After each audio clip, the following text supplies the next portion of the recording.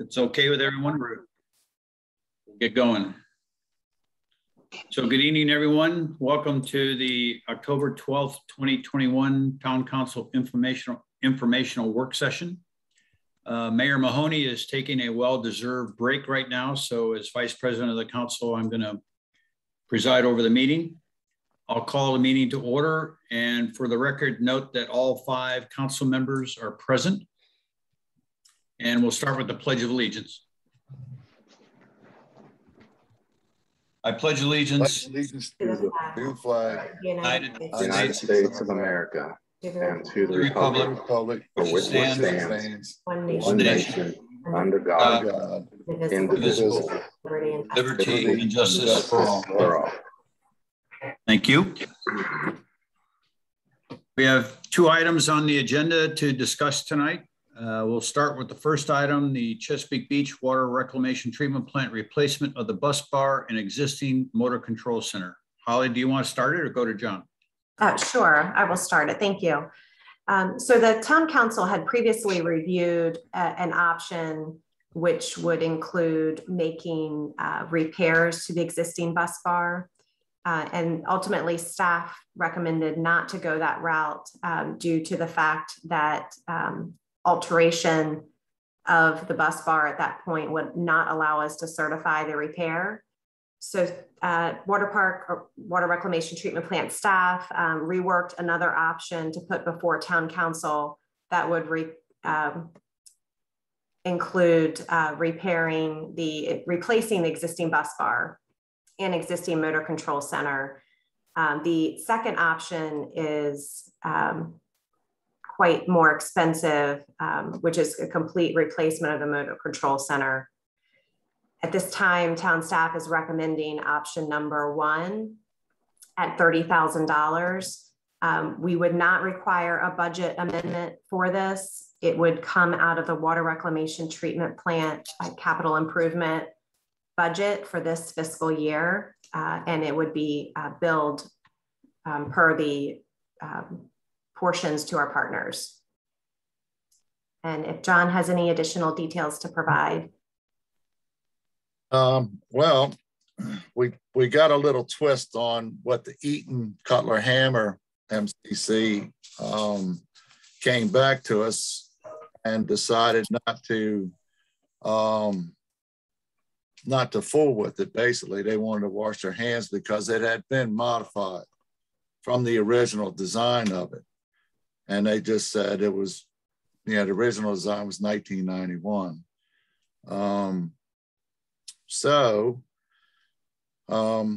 We got 2 other options, which was to put a new one in, and basically anywhere we went, we would have to get it custom made because it was only part of the 5 verticals that were left of the modification.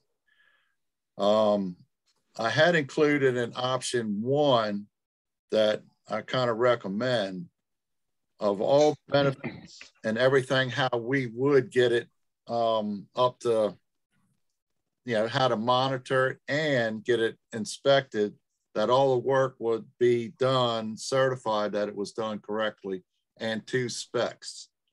We would have a third party come in and do all the testing after the work was done, laser it, torque it all out on the screws, and go ahead and certify that the work is done correctly to specs. So the power part of it would be taken care of, and then plant staff on this opportunity would install a power monitor, which would tie in about 70% of all electric being run into the plant, because we already have 2 other buildings with power monitors right now. This would add a third one where it would include the highest juice that's being used at the plant. So we could monitor the highest load. And by saying this, we can also, it's Ethernet and fiber capable. So we would tie everything into the main workstation on a computer that we can keep a rolling tab of it. And then we would move it on to autonomy SCADA, which we could add alarms to it when anything, any type of electrical drop on any phases are made. So we would have records of it 24 hours a day, 365 that we could monitor and print out as reports to analyze it. So we would also, one other thing I want to do is while we're taking this advantage of the work, we're going to take and move 2 of the blowers, 100 horsepower blowers, onto separate vertical bus bars. So we wouldn't have 2 of them on one vertical bus bar. And then we would look at everything to make sure that all our phase monitors and the equipment and the surge protection on the equipment are all updated and working properly. We would also add it to the work assessments that would be monitored on checklists. So, you know, the staff would know where to go and to run a monitor and just log in different rates on it for the powers. So everything should be handled, I think, appropriately and at a price that I think we could do out of our budget. And I think this would be the best option right now, because I looked into adding, getting costs on new ones made, and the cost would be, that was the cheapest price on one made, was $100,000. But the newer ones, that's a new one, but an Allen Bradley Series 2100 would probably be $150,000, because it has a different design of the bus bars, of their vertical bus bars. So all the buckets would have to be modified to fit the 2021 series Allen Bradley MCC control center. So my recommendation is option 1, I think would be a budgetary and cost effective, and we could monitor it. And I think this would be good for any insurance company or anybody, none that the work is done correctly. Thank you, John. I'll begin questions or comments from the council. Councilmember Bodine. No, I think I understood everything that John said. So that is his recommendation. I forgot if I heard, is there any sort of warranty on this? Or that's the only thing I can think of, is that if it doesn't last as long as buying the newer one. But other than that, it seems rational. That's a good question. I tell you, I didn't even ask the electrical company that would make the bus bars and install them if they would have a warranty on it, but I will find out. And usually I'm hoping they might do their work for, a year or so, but that's a good question. I'll have to find out what the warranty would be on the made bus bars.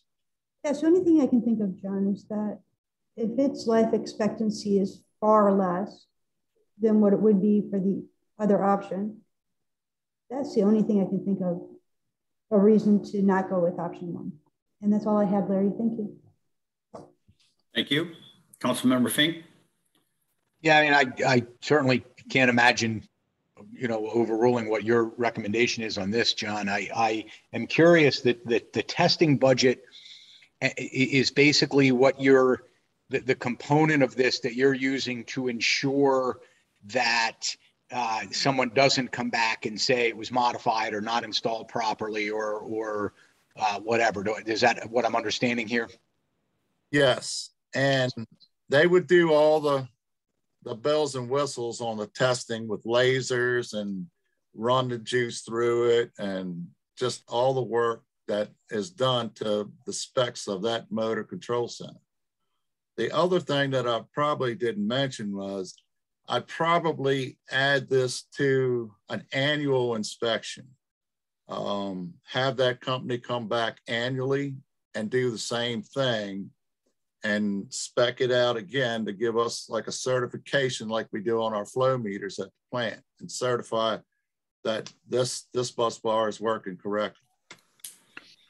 Yeah, that makes sense. You know, I was going to ask a follow-up about the data. You're going to collect all this data, and I'm just wondering if that has an additional cost, or if there's a cycle at which point you stop saving the old data and overwrite it, or whatever. If you have an annual maintenance visit, I would assume that those data would also be made available for that purpose, and at which point, if there's a recertification, keeping it is sort of moot. Oh, definitely. We're going to add this into our server for logging in the data, and we're going to add it to the asset management program. Okay. So that server has a 4 terabyte capability, so we're going to make use of that. Okay. Good. Well, yeah, that's great. I mean, I tip my hat to all the work you guys put into this. Thanks.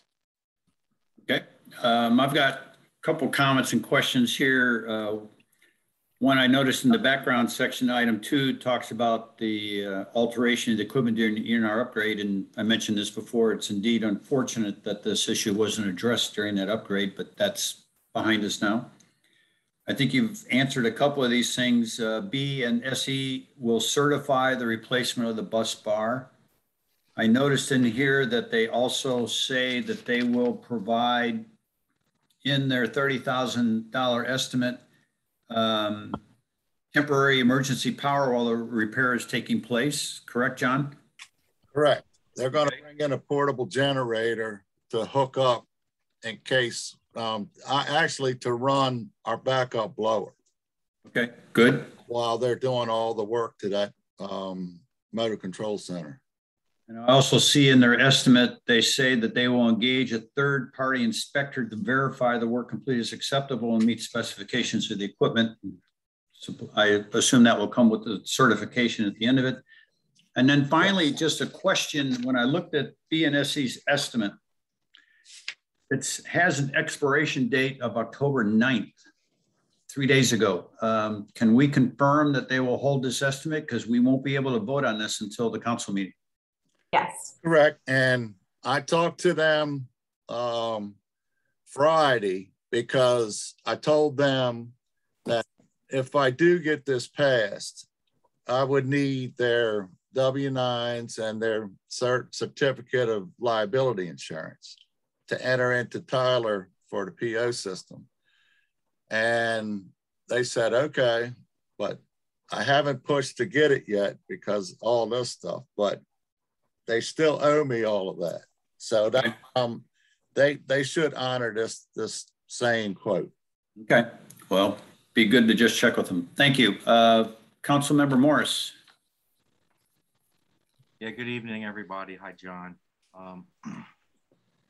Thanks, Larry, for your opinion there.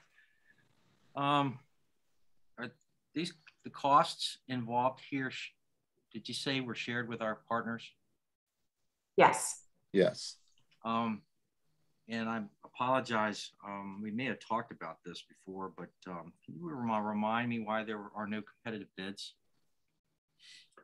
Well, I didn't go out to any other companies because the companies that do this kind of bus work are either manufacturers of the MCC, which was Cutler, Hammer, Eaton, was one. And then the companies that actually have the certifications to do it. And I ran down the first one, and he's local. And after talking to him and had him down to the plant, I didn't go out to any other ones. That probably was my mistake, but I thought that their price was pretty good for what they were going to offer. I looked into the other options on the new ones and what those costs were for the new ones. But I didn't look into other people that could make the bus bars and install them. But to me, I'm always going to be an advocate of getting multiple bids. It's not just pricing components. Each specialist or professional we talk to, regardless of what the issue is, raises our understanding of what, you know, the matter is. And particularly with something like this, where it's a little on the technical side, it sounds like, you know, we could have been well served with a little harder push on the outreach for the bids, I guess. But I understand, John, what you're saying, that the particular manufacturer here, well, this is Bailey and Ship. Are they the manufacturer, the installer, or both? They are the installer. They do have the machines to make the bus bars. So they would probably be making the bus bar plates also. And they're familiar with serving these type of devices. So I don't have any issue with that. Given the lack of specifications, seems that we want to make sure that all the work is done per current NEC code. The material warranty is always an important question. And maybe we can push for material warranty or of 10 years, see what they have to say. Again, that's not a labor warranty. That's just a material warranty. And I don't know what you can get for labor. You know, I would certainly figure out our warranty terms there. Now we're recommending the $30,000 option. Is that right? Yes. Okay.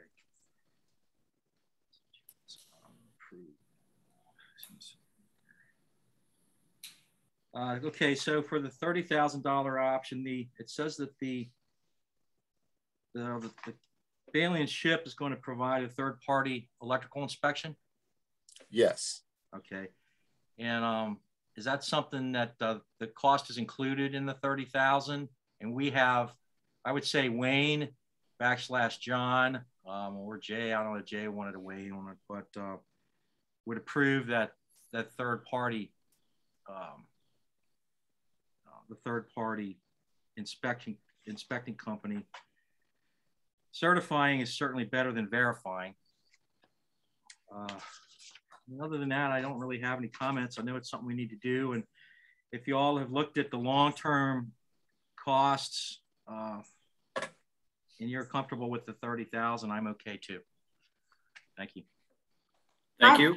And if I could just, in terms of the outreach on this project, this is a project that is necessary for the plant to operate at 100%. And I know John has spent a considerable amount of time trying to track down vendors that actually do this type of work to get quotes.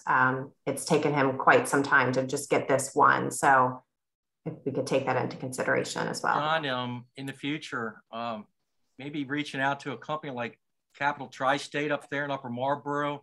Some of those big electrical supply houses have in-house designers, and we can get some good advice from them, from people that they supply to. Sometimes you can call them up and say, hey, I'm looking for a good company that's doing this, and they have experience selling particular things to particular individuals. Just another avenue. I know sometimes it can be hard to get good coverage on some of this stuff, but we definitely like to always want to push out for that. Thanks. Okay, thank you. Councilmember Pardick. Thank you very much.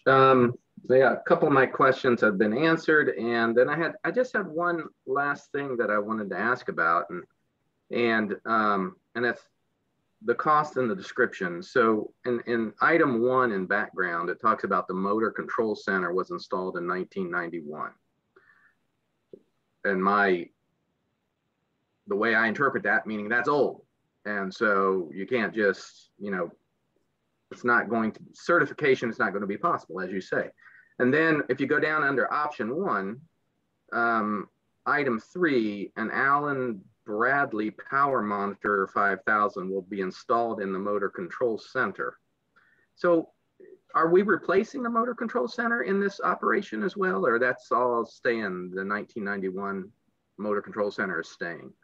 And there's no concern with that. Is that correct? That's correct. What we're going to do, we've done some modifications in the ENR to that particular motor control center. We added 2 buckets for the new blowers that are 100 horsepower variable drive blowers. Now what we're going to do, we left the other old blowers buckets empty. And we're using 1 bucket for our backup blower. So we're going to make modifications when we put all new bus bars in. We're going to make modifications to all the buckets and move the buckets of the 2 variable drives that are on 1 vertical and give them their separate vertical power source off the bus bars like it was originally done. And that would help out the life of the bus bars. Okay. Okay. And then I appreciate you explaining that to me. Certainly, this is, I certainly trust you and Larry and your crew on what you're describing and the option that you've laid out here. I'm just trying to understand it better. And so that Allen Bradley Power Monitor 5000, is that included in the cost, or is that something you already have, or where is that? No, I'm going to purchase that again out of the budget, you know, Okay. from the my regular maintenance budget. Okay. This is something I wanted to do to add to it to get closer to the electrical audit that I wanted to perform onto the plant. And then this is a actual a better idea to do that because I forgot to do that. Hold on 1 second. Give me 1 minute here. But we have them in 2 buildings already in the ENR upgrade. Yeah. And I would purchase one to tie in, and that would tie in about 75 to 80% of the electrical power we're using at the plant that we can monitor and get, monitor how many kilowatts we're using per day, per month, per year of our particular most, equipment operating at the plant. But it's a maintenance thing that I can add and it's pretty reasonable. I can probably get one for about $5,000. And I want to get one guy in there to tie it all in to a workstation to then go to our autonomy SCADA system. And I can monitor it 24/7 and alarm. Okay. That's for the whole buildings. That's for the whole plant. All right. All right. Well, thank you very much. I appreciate that explanation. Thank you. Anyone have any follow-on questions or comments? Hearing none. We'll move on to the next item, which is going to be the fun item, the Richfield Station Water Tower branding options. Holly? Okay. Thank you. So the town council issued a contract to K&K Painting for the upgrades that were necessary at the Richfield Station Water Tower. And part of that contract was to provide some branding on the tower itself. We've worked with a graphic designer who came up with several options, about 4 actually. And unfortunately, a lot of them did not work just because of the dimensions of the tower. So we have 2 options here. Option 2 is more of what was included in the bid packet. It's the standard town logo. It does not have the red border, unfortunately, just because of the distortion on the dimension of the tower. And option 1 is a newly revised option that does require some additional labor for the installer, and it's a wraparound design. So just wanted to see what the town council's thoughts were on these 2 designs so that we can carry forward. Thank you. I'll start with comments and questions. Councilmember Pardik. Yeah, thank you very much. So wow, I appreciate the effort that's gone into this. I took a look. It's interesting. There was a little bit of discussion ahead of time, and I would have to echo some of what was said. is that there's something appealing about both of them. But, you know, I do think sticking with what the town branding, there's something to be said about that. I do like kind of and I do like the option 2 better. I think that having that band around the water tower is an interesting thing with the animals. Being a biologist, I'm like, wow, that's kind of neat. But I'm not really sure it's worth $15,000 extra to do that. And it just means when it's time to repaint or redo, it's going to always cost a little bit more. And so, you know, I'm very good with option 2. I must admit, I did do a couple informal surveys of people right before the meeting. Not a whole lot, less than a handful, but they picked option 2 as well. Thank you. Councilmember Morris. Yeah. Potato. They both look great. Again, I do appreciate the effort in getting this in front of us. I had a question. Who was the designer that we worked with on this? It's subcontracted out. I do not recall the name. It's K&K is contracting. It's a firm out of state, actually. He provided a couple of the renderings. I could get you their actual name. No, that's not necessary. Was that all included in the original baseline cost, that design fee cost? Yes. Okay, yes. Great. That answers that. And I guess you screened through some alternative designs that just simply weren't working. I'm glad that we had the foresight to include branding on 2 sides. That's certainly, I think, it is important. First blush, I agree with Keith.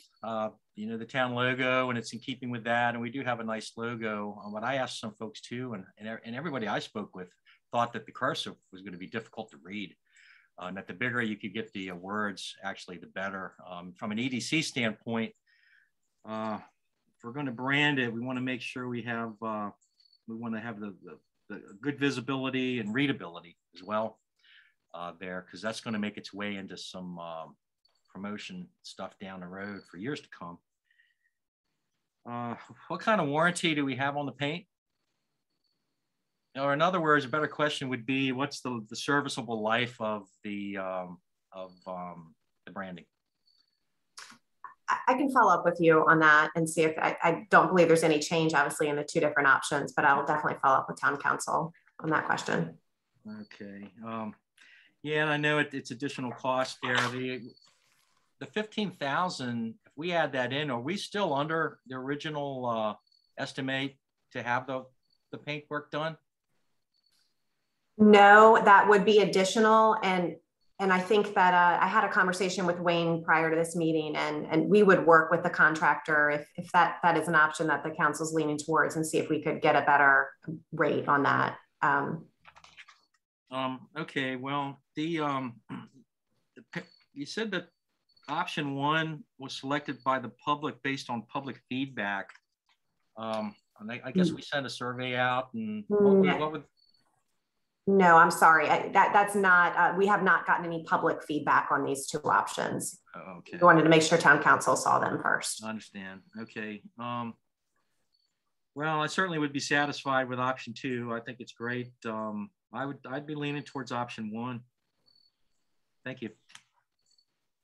Just to be clear, Greg, you preferring option 2 or 1? Option 1. Option 1. Got it. Okay. I'll go next and just say that I looked at both of these, and I think just from the consistency of the town branding, I would go with option 2. Councilmember Fink? Yeah, I definitely don't think it's worth the extra money. And unless we're looking at rebranding lots of other stuff in the town, which I don't really see a need to do, I kind of like option 2.